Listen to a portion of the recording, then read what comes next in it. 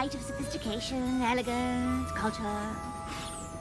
Since my boutique in Canterlot has been doing so nicely, it only makes sense for me to open one there as well. Continuity!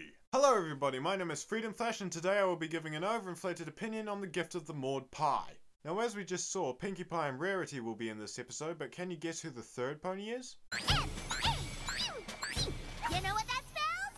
It spells Maud. Yes, it's Maud Pie, one of Pinkie Pie's three sisters. You know, the one that's about as expressive as her pet rock. So Pinkie Pie is visiting Manhattan with Rarity because... wait, why is she here again? Since Maud's getting her rocktorate nearby, we figured this would be the perfect spot for psst. Psst. Not psst. Psst. P-S-S-S-D. Pie Sister Surprise Swap Day.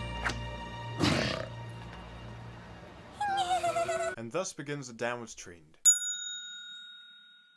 So Psst is an event where Pinkie hangs out with one of her sisters for the day, and then at the end of the day they exchange gifts. And therein lies the main plot of the episode, as Pinkie still needs to purchase Maud's gift of a rock pouch. Please help me! Only if you let go of my leg and stand up.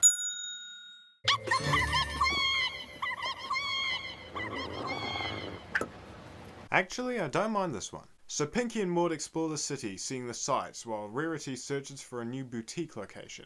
Just like Maud's gonna lose her mind when she sees the gift I'm giving her. But not half as breathtaking as the gift I'm giving you. The gift I'm giving Maud.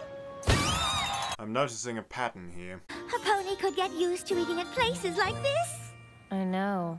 It's the only restaurant in the city with nepheline cyanite in their bathroom tiles. Fun fact, nepheline cyanite is very similar to granite, except that its colour ranges into dark greens. So Rarity distracts Maud whilst Pinkie goes to get the rock pouch. Unfortunately, the shop owner has gone on a surprise holiday to Canterlot with their grandniece. Hello, Mr. Pet Store Owner! I'd love to hear all about your sudden vacation to Canterlot with your grandniece. Will buy in a pouch for my sister, please! Garçon! One super deluxe 2-mile-high hot fudge sundae stat!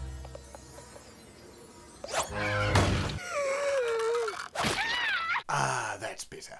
Also, the service in this place is incredible. Glaçon is new best pony. So now Pinkie and Rarity must find a new gift for Maud.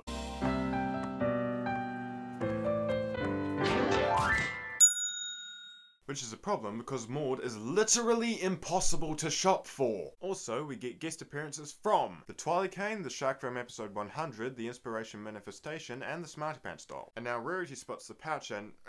introducing my least favourite pony.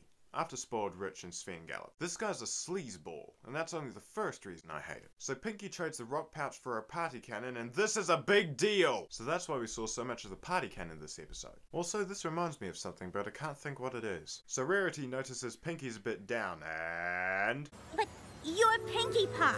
You're supposed to be all, oh, I'm so excited I got the rock pouch! And I know I say excited a lot when I'm actually just kind of excited, but this time I'm really excited about how excited I am about being excited over the rock pouch! And then you fire off your party cannon. Present time, and Maud's gift is...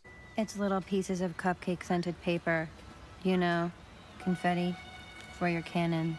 Nope, still not getting it. So through some awkward plot pushing, Maud finds out about the party cannon and goes to get it back. And then we get this little gem. How did you know where he'd be? Maud sense. Runs in the family. Okay, so Maud can not only punch boulders to rubble, she can also locate anyone with her Maud sense. That's just cool. It also begs the question what powers the other two might have. And then... this is the second reason I hate this character. He's sympathetic. As I said, he's a sleazeball. But show me any character that's sad or afraid and I will immediately sympathise with them. And I don't like sympathising with this guy! And that's the second problem I have with this episode overall. This scene is... wrong. True, this character is dislikable, but he hasn't actually done anything wrong, and he does not deserve this. But we got the party cannon back and Rarity finds a location for a new boutique. Closing remarks. Plot. Everyone's had the perfect gift planned for someone, only for it to go horrendously wrong, and everyone knows the panic when that happens. So while believable, there are some points I believe could have been done better. Comedy. The cringe comedy early on turned me off, so I actually missed some of the other stuff the first time round. But if you like cringe comedy, this will probably be less of an issue. I'm Freedom Flash, and thanks for watching.